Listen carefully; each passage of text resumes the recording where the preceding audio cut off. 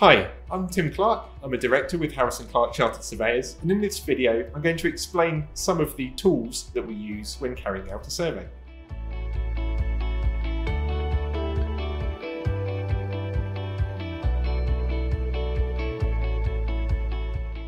That's a great question. In this video I will run through some of the standard tools which our surveyors are equipped with. Each tool has a specific purpose.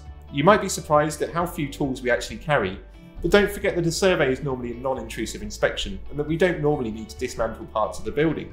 Here we go.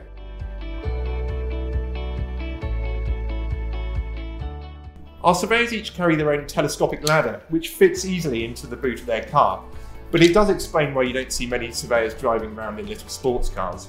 The ladder is long enough to reach the roof of over a ground floor extension and can also be used to access roof spaces. The envy of men with workshops in their back gardens the world over, these ladders conform to the latest safety standards with extra wide retractable support feet.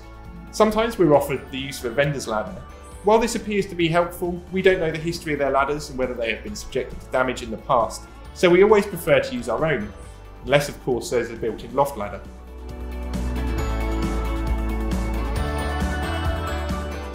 This is the principal bit of kit that you're not likely to find in a normal household tool stash.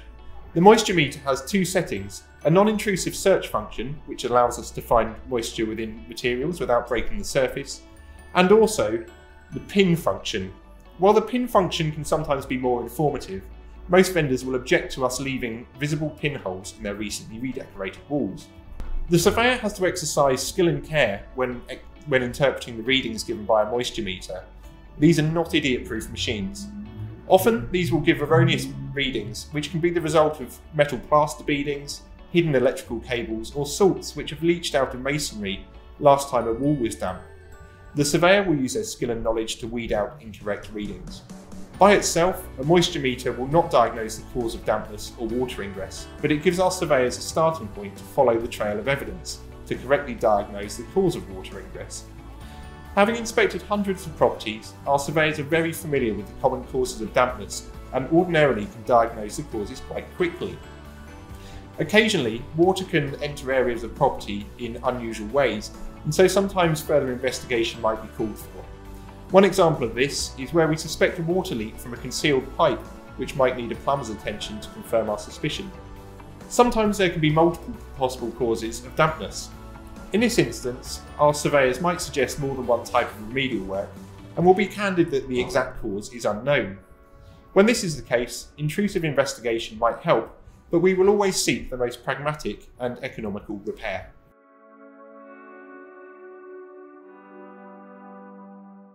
The crowbar is really handy to help lift drain covers, particularly when they have not been opened for some time. Coupled with a small flatbed screwdriver, this often makes light work of stuck drain covers.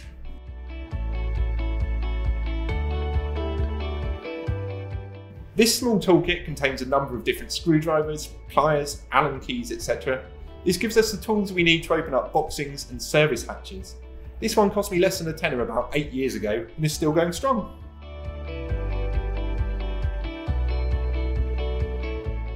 Where would we be without our iPhones? This has so many uses, including dictaphone, torch, spirit level, paperweight, timer, etc. While we also carry some of these as proper tools, like a spirit level and torch, the iPhone does just fine for the majority of uses.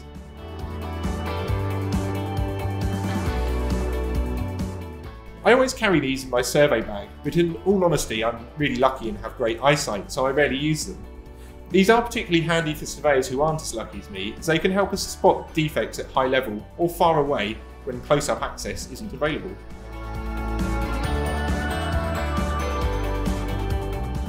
Dropping a marble on a hard floor surface can demonstrate whether a floor is sloping or level, and can help us to identify structural defects by showing us quickly and easily where movement is happening, as it will roll to the lowest point of the floor.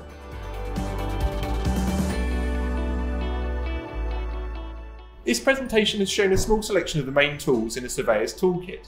Some other tools we can use are plumb bobs to test the straightness of walls, and small mirrors for looking in hidden corners, for example.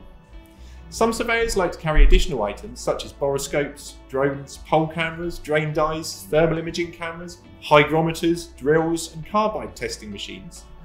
While these all have a place in surveying, we find that often these types of equipment are expensive distractions and on many occasions unnecessary.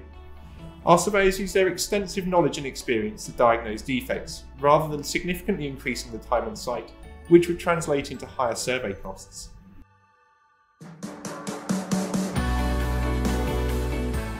Our team of highly qualified surveyors can be contacted on 023 81 55 0051. They will be pleased to discuss your requirements and can explain the most appropriate approach to investigating building defects. We look forward to speaking with you soon.